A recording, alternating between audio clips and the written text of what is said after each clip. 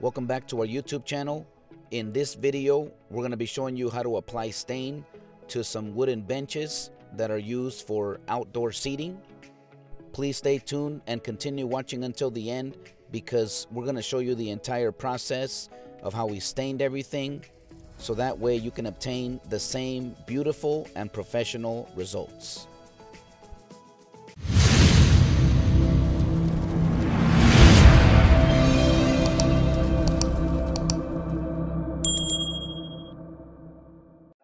If you want to learn how to do all kinds of DIY projects and home renovations, then you're in the best place here on YouTube, since that's all we do here at Frank's Handyman Service.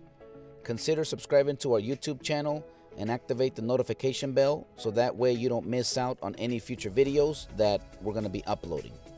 This is the waterproofing stain and sealer that we're going to be using on these wooden benches. It's for all-weather protection, semi-transparent, from Behr Premium that we got at Home Depot. We're going to be starting by painting the bottom part of the wooden benches. The reason is because there's a lot of components and pieces of wood that are just, they require a lot of detail and a lot of time. So since this is the most time-consuming portion of the project, we're going to go ahead and get this done first. And then from there, we're just gonna flip it over and paint the top portion. And that's how we're gonna do each one of these. And in order to apply the stain, it's pretty straightforward. We're putting it directly onto the wooden bench. The first thing that I did was dusted it off because these were used for quite a while. And so I just removed all the dust.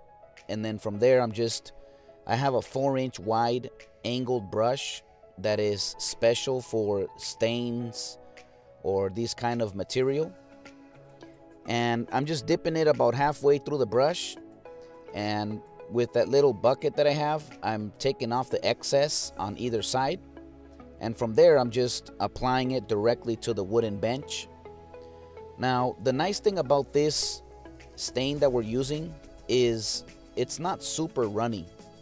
Most of the time when you think about a stain, you automatically think that it's like really watery and runny. But the nice thing about this one is it's kind of like in the middle.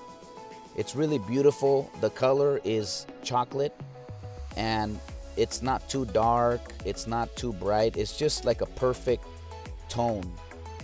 And the owner was super happy. It definitely transformed this outdoor dining area. And so once you paint all of this, the bottom part, then you can flip it over. And I started painting the bench that's on the top, and I made sure that I get all of the sides and then also the top. When I first put in the stain there, I make sure to spread it evenly in long strokes. And then at the very end, I do super long strokes from one end all the way to the other. I try not to stop in between or anywhere in the middle, since if you do that, it's gonna make like marks from the brush. So once you apply it and spread it out, at the very end, you just wanna give it like a really long stroke from one end all the way to the other without stopping. And that's gonna give you the most beautiful and professional results that you can obtain. But once you do that, that's pretty much the process of how you can paint this stain.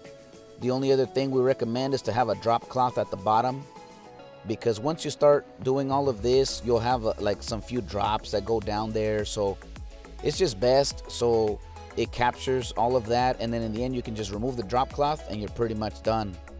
But that's the process right there. You can see anywhere you look at, it's completely covered with the stain in a nice, even and uniform coat. And overall, we were very pleased with the results. And that's pretty much the process. We hope you like this video. Please consider subscribing to our YouTube channel and activate the notification bell so that way you don't miss out on any future videos that we're going to be uploading. Once you're through with everything, with this bench, we set it aside and we put some cones and some barriers around it. So that way people don't get confused and they like lean on it or sit on it or whatever. We just want to make sure to protect the area, so we'll give it enough time to dry. Typically with this, you need to leave it there for about 24 hours. That's pretty much it. May God bless you, and we'll see you on the next one.